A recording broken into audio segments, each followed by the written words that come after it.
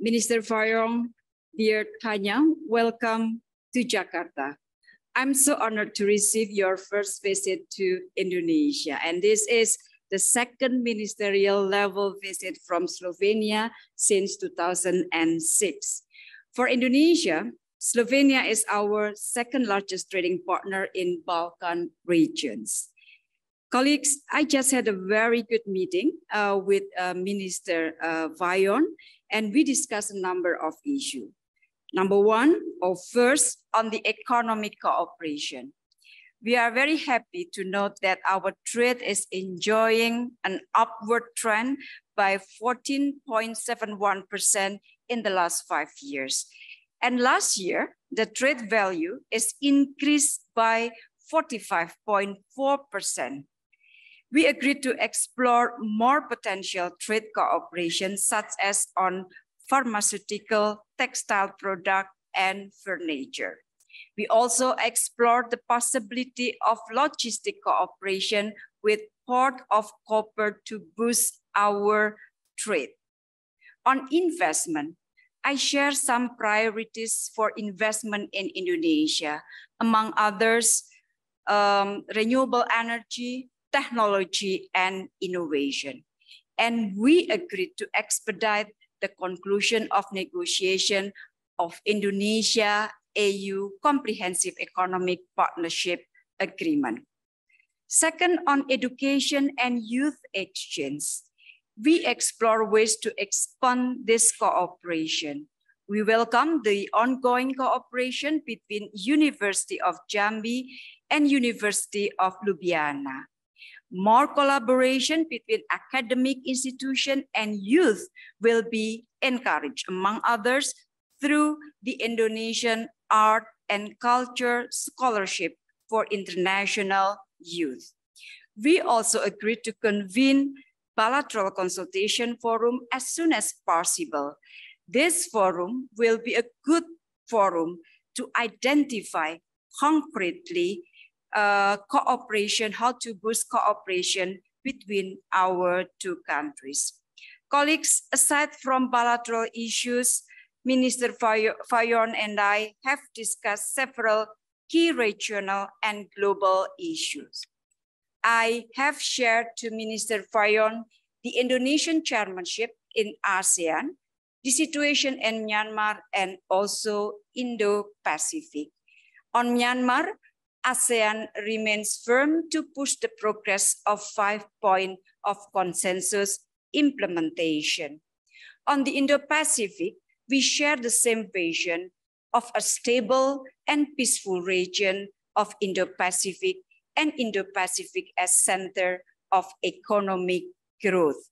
And I have extended invitation to Slovenia to participate in the ASEAN Indo-Pacific Infrastructure Forum in September. Colleague Minister Fayon and I have discussed also the promotion of women, peace and security agenda. And I share with her about our effort in Afghanistan, especially on the access of education to women. And of course, lastly, Indonesia and Slovenia agreed to strengthen our collaboration in the multilateral fora, including our candidature on Human Rights Council and Security Council. So once again, thank you very much for your visit, Tanya, and I would like now to invite you to share your views. Thank you very much. First of all, I wish to thank my host, Minister Marsudi, for a very warm welcome and a great hospitality, dear Retno. It's my great honor to be here in the friendly state of Indonesia. This is a visit long overdue, 17 years, and one of my predecessors was last here in 2006. Over these years, there were many meetings at the margins of multilateral events, but the visit provides a much better opportunity for discussions on our further cooperation. And I am very glad for the openness, for the frankness, and for listening each other, understanding each other, and for strengthening the dialogue between our two countries. Last year, Slovenia and Indonesia celebrated 30th anniversary of diplomatic relations. And this is a very good momentum to explore together where can we strengthen our bilateral cooperation. In terms of economic cooperation, you mentioned, well, the trade is growing. There are good economic outlooks in both our countries, and there is much untapped potential. And the contacts and cooperation between our economies, our people-to-people contacts, and companies go long before Slovenia's independence. But however, much has changed in Slovenia and in Indonesia since then. And I have already discussed with Minister Marsudi about this. So I look forward also to tomorrow's meeting with President of the Indonesian Chamber of Commerce and Industry. So we truly look forward to strengthen our not only political, but economic cooperation. We want more business in Indonesia to know about our port of Koper, which is one of the northernmost Mediterranean ports. And through Port of Koper and otherwise, Slovenia is a natural and the shortest way from Asia to Central, Southeast Europe and East European countries. So I presented the minister the shortest way to the door to Europe through our Port of Koper. Since the last Slovenian visit to Jakarta, the importance, political and economic, of Indonesia has only grown. Last year, Indonesia chaired G20, a forum of 20 largest economies in the world. This year, Indonesia is in the lead of the ASEAN family and has recently hosted ASEAN Summit in Labuan Bajo. And I'm delighted to be here at the very center of ASEAN to learn directly from the ASEAN chair about developments in the region. And we discussed lengthily about the developments and also the geopolitics. And we are, of course, all concerned about the dire situation in Myanmar, but at the same time, it is impressive how Indonesia, in chair also of ASEAN, is developing in so many areas, and I commend strongly your approach. There are indeed many common goals and similarities between ASEAN and the European Union. Both our countries, regions are committed to the strategic partnership and to promoting further cooperations between the region. And on that note, may I add that I'm looking forward to meeting also ASEAN Secretary General tomorrow. And I shared with my dear colleague, Retno, our concern about the war in Ukraine. We are very much aware that this war is negatively affecting ASEAN countries and adding to the costs of fuel, food, and fertilizers. So we both are committed to peace and stability, to international law, and to multilateralism.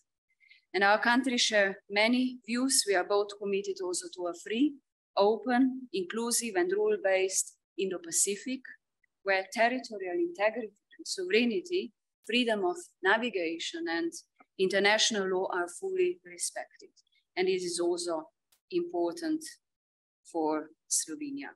So we talked about developments in the Indo-Pacific region, where the constructive role of Indonesia is well known and well respected.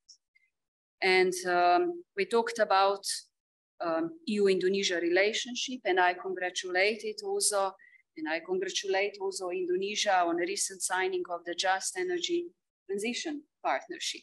So we have a very good cooperation, also in multilateral organizations. We share priorities, for example, fight against climate change, rule-based and effective multilateralism, and sustainable development. Also, as two female foreign ministers, first time in our countries, we share and are strongly committed to the agenda of women, peace, security, and empowering of women and girls. And speaking on that, among the global issues, we touched upon Afghanistan, and I have great admiration for the efforts of you, dear Retno, on Afghanistan in particular, for organizing in Bali in December the first international conference to garner support for Afghan women education, and we feel very strong in Slovenia about women empowerment.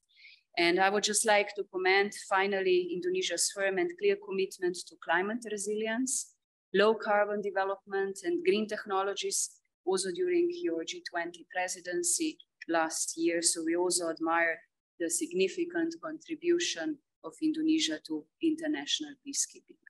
So let me say once again how pleased I am to be here in Jakarta today. It has been a very inspiring, very informative, and very open discussion with the minister.